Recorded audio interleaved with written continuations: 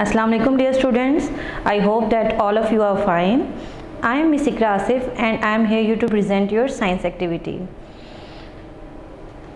So let's move towards our activity number 1. Student, what we have to do in this activity? First we have to read out this activity carefully and then we have to solve it.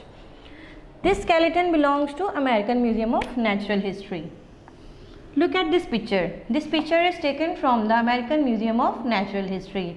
What we have to find? First we have to find out the name of the animal to which this skeleton belongs. Okay, now look at this picture.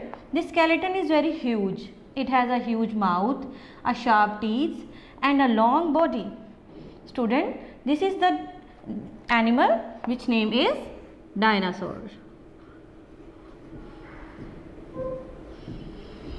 Okay, does this animal still exist?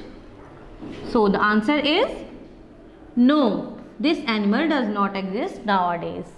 Now what we have to find out? We have to find out the information about this animal by using internet, newspapers and magazines. Students, we have to find out the information about the dinosaurs by using internet, magazines and newspapers. I can also find some information for all of you which I am going to share it. So we have to discuss about the history of the dinosaurs. Dinosaurs are the animals that are found before 251 million years ago. We cannot find it today, but these are the animals that are reptiles. As all of us knows that reptiles are those animals that don't live in earth, they live on water, but some kind of reptile are also live in land like penguins. So dinosaurs are also a kind of animal that are reptile and they don't live in water. They also laid eggs, but the question arises here that if they are found before 250 million years ago, how we know about these animals?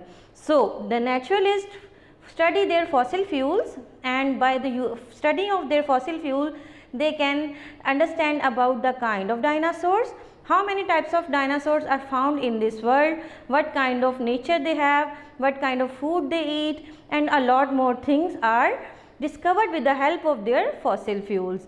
But with the change of weather, climate and the atmosphere for the dinosaurs, they are gradually disappear from this world, and now we don't have any single dinosaurs in this world. But a study of with the help of the study of their fossil fuel, we find a lot of things about dinosaurs. Student, this is basic information about the dinosaurs. You can write this information on your summer pack, and you can write and other more information about dinosaurs on your summer pack as well. Thank you. Student, this is our activity number 2.